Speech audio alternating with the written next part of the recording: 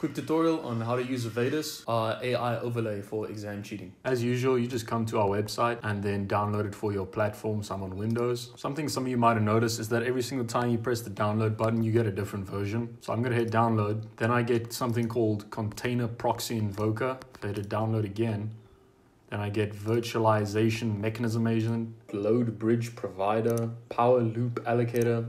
But anyway, I'm just going to download it. Smart screen is going to say it doesn't recognize the publisher, but that's just because the code's not signed. Just say run anyway. So I accept, leave that in the default location, say create a desktop shortcut and say install. And there we go. This is the app. You want to be in the Evadus tab. Evadus Lite's going to be the next video. And as you can see, I don't have any credits, so I'm going to give myself some credits real quick. If you want to buy credits, you just have to press on this button right here, and then you can buy credits right here. And I'm going to go ahead and start the overlay. And as you can see now on my screen, nothing happened. But when I switch to the GoPro, now you can actually see what's going on my screen. So as you probably figured out, the overlay can't be screen recorded. It can't be screenshotted. You can't see it when you hold Alt-Tab, but we'll go over all the invisibility features in a second. For now, I'll just show you how it works. So let's go to LeetCode for some problems. This overlay isn't actually made for coding interviews, but it's the easiest way to just get very difficult problems without having to search the internet for engineering problems and things like that. Anyway, let's take this hard LeetCode problem. I'm going to bring up my overlay. I'm going to reduce the opacity a little bit because I feel it's a little bit too dark, and I'm going to toggle the control section like that so it's easy to see what's going on. And let's say I want to take a screenshot of my entire screen. So I'm going to press Control Shift and D at the same time. And then if you check here on the left side, you can see the screenshot that I just took. Now, if I take another screenshot, let's say of my other screen. So let's say I hover my mouse on a different screen. Let's say the screen that I'm recording in.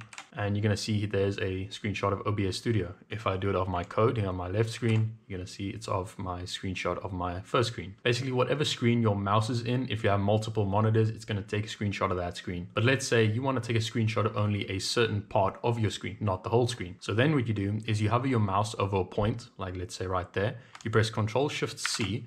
Then you're going to see in the overlay, it now says points marked 1 of 2. And then you hover it over a second place. So let's say right there. Press Control Shift C again, and you're going to see in the bottom here, now it only took a screenshot of that place that I hovered my cursor over. But let's say you want to remove that, then you press Control Shift Z, which is the hotkey for removing an item from the bundle, and it's going to remove it.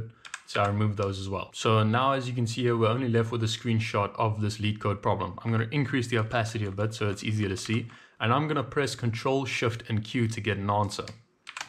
I'm not going to make a cut here, but this is the rapid fire thoughts section. And as you can see, as soon as you press get answer, it's going to generate some just rapid fire thoughts, something that you can say, read back to an interviewer or something like that. The reason that this is a feature is because I got called in because they suspected me of cheating because my answers got AI detected, and they asked me to solve some live problems. And that is where I got the idea for this. So this is Gemini 1.5 Pro, which is really smart, but it's really slow. And this is Gemini 1.5 Flash, which is pretty dumb, but it's really fast. So while the long and detailed answer gets generated, you just get some very quick thoughts that you can read back to, well, whoever you're in a live call or meeting with. You can also record your desktop audio and your mic audio. So I'm going to ask it a question about coding again. I'm going to say this time, how do you invert a binary tree in Python? I'll press get answer, and then you're going to see here again the rapid fire thoughts section is pretty fast.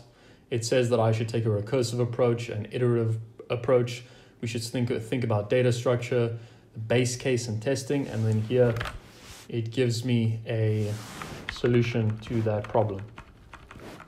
Oh yeah, I forgot to mention, but the app here, you're obviously not going to have this open while you're busy. So you just say run in background, and then it's going to remove it from everything. It's also not going to be in the system tray. It's basically going to be running in the background processes in Task Manager. Anyway, let's say you don't really like these sections. You don't really want to see what screenshots and whatever you have in your bundle. Then you can just say Control Alt and L, and that's going to hide it. And if you don't want to see the rapid fire thoughts, you can just say Control Alt and N, which is going to hide that as well. Personally, when I'm in an exam, I like to do it like this because I don't need the rapid fire thoughts because it's not a live exam. I just like to see what's in my bundle. But anyway, now for probably the biggest feature. It's not really a thing in coding interviews, but in normal tests, they use AI detectors, which can be pretty detrimental if you don't have a fix for it, which is why we have a paraphrasing feature. So the paraphrasing hotkey on my system is Control Shift and T. It's probably going to be something different for you, so just double check. But anyway, I'm going to press Control Shift and T on my keyboard. And that now you see it says paraphrasing. and then it's generating another answer that is paraphrased. It still has the same content, but now it won't be picked up by an AI detector. And obviously moving it around to wherever you want. I can move it to any of my other screens without any problems. And then also a nice little guardrail is that you can never move it off your screen completely. As you can see there, I'm holding in the hotkey and I'm pressing it, but it's not going past my screen bounds so that you don't accidentally like lose it somehow. If you want to bring the main app back from the background, let's say you finish with your test, then you just press Ctrl+Shift+F7 and it brings it back. I'm going to press stop overlay now and show some other features. So this is where you can change the hotkeys and a couple other things about the overlay. You can change your hotkeys like this. So let's say I want to make paraphrase not Ctrl+Shift+T but Ctrl+Shift+P, and I just change it to P. Come down here and say save changes. It's gonna take a second, then it's gonna save my changes. What that does is it saves it to our database, meaning that if you sign in again on a different device, then your hotkeys are gonna be saved and you're gonna be able to use them again without having to do it all again. So that's where you can change your hotkeys, and this is probably the coolest part. This is the additional context. Here you can basically give a prompt to the AI that you can customize. So the default one is this. I like it a lot. It's very general purpose and it works for pretty much everything. But here we also have a preset for coding interviews, sales calls, meetings, productivity. And the best part is you can edit these to make it completely your own as well. You don't have to stick with the presets. You can also reset everything to the default if you accidentally screwed something up. If you want to get an up-to-date list of all the proctors that this covers, you can just see it here at the bottom. And if you want to see all of them, just press see all. It's going to take you to our website and then give you the full list of all the proctors that it covers. And now just for a few features. So as you can see, it is completely invisible to screen recording and everything else like alt tabbing and process manager and things like that, but it also can't make your browser lose focus. And this is what I mean by that. So just scroll down here to still work, still undetectable, click on the basic checks, and then this is a focus test. So just a very quick demonstration. If I start the focus test and then I click somewhere that isn't this browser window, like let's say a different screen,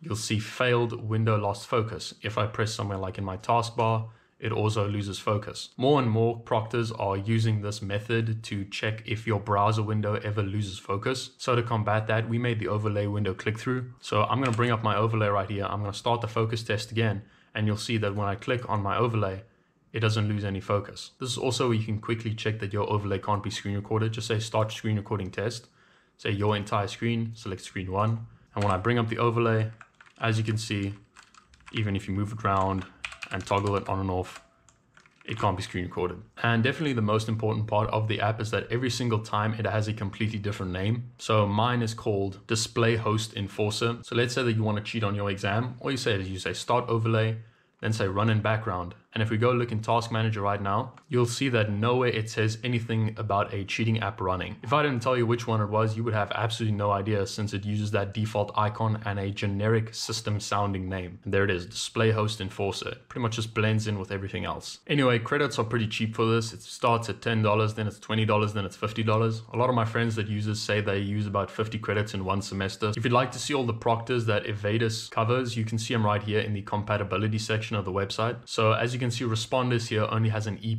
next to it, which means you can only cheat it using Evadus Plus, the virtual machine. But Honorlock and Proctorio have Evadus Plus, Evadus, and Evadus Lite, meaning you can cheat it using anything. This list doesn't have all the proctors. A general rule of thumb to know if our app is undetectable for your proctoring software: if it's a lockdown tool like Responders or Safe Exam Browser, you're gonna have to use Evadus Plus.